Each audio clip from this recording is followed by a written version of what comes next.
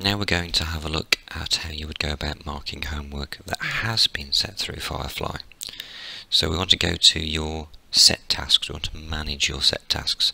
I want to go through the shortcut method from the top. Find the task that it is you're marking.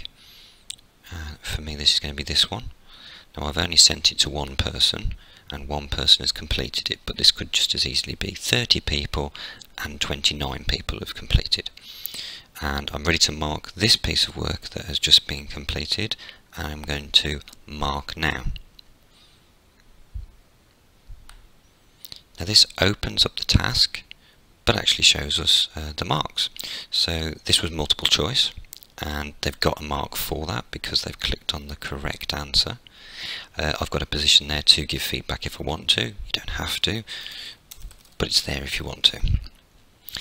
Useful feature here is, although this is multiple choice and it wouldn't have been the case, but if it's probably better for this question actually, because this is a text entry answer. Now at the moment I'm manually marking this, so you can give the marks as you feel is correct. There are some ways though that you can ask for the student to type in the answer, and you've programmed what the correct answer is. So if the answer was Firefly for this one and the student had typed Firefly but spelt it incorrectly and the computer had automatically marked it as wrong, you could change that mark and say, oh no, well done, but just watch the spelling. So there's all sorts of little changes you can do, but just to keep to the simple one at the moment, so multiple choice was correct. This one was a text entry answer, so it hasn't automatically given any marks. I'm happy with that mark though, with that answer, so I'm going to give it 1 mark. I've got room for feedback. Very good. You have clearly thought about this question. I skipped the bit about uploading the image, but if I was happy with the image or the PowerPoint or the Word document, whatever it was that they uploaded, I could give a mark for that. And once again, obviously, whatever feedback you think is appropriate. So they've got 3 out of 3. I've got an option for further feedback. You are progressing well in this subject. Doesn't always have to be just sort of positive feedback. You could put something a little bit constructive in there as well. To further improve, I would recommend watching some more tutorial videos, and then add a grade or a level. I'll say A, start. And then when we save marks and feedback, that will record all of that data. That then returns you to the task summary screen, and obviously I've only got the one piece of entered work here, but you could have a summary of all your work here submitted for that assignment, showing what mark you've given, what grade you've given, what feedback you've given overall, and if a student had given a response, you could see their response as well.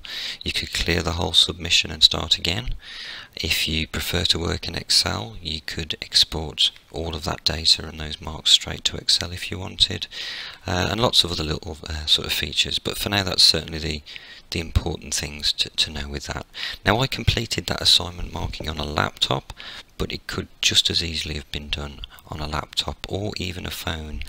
Even on a small phone the screen gets resized and you can still mark work, so completing and marking work in sort of, you know, holidays if you're away, we've all done it, so it just means you've got to carry a lot less sort of things around with you, and that spare half an hour here or there can really be used very effectively without carrying 20 ring binders and having red pens and green pens on you at all times.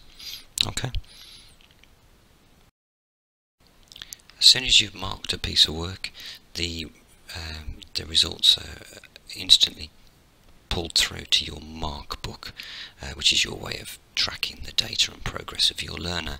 Now, using my account, I can get to the mark book, but not as easily as a teacher can, because a teacher is linked to classes, and therefore you have a direct link to the mark book.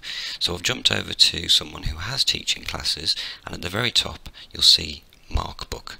click on that and it will take you through to where all of the data will be found. Now, as we haven't started the year yet, there's no data here, so I just need to jump back over to my account to show you what a markbook looks like. Now I'll have to go to it by going to my set tasks and going into a task that I've set and going to markbook. So what you would see in there are different tasks and different groups depending on how many different groups you've got. So here is all the people that I sent the task to, what grades they were given. So at a glance I can see all those different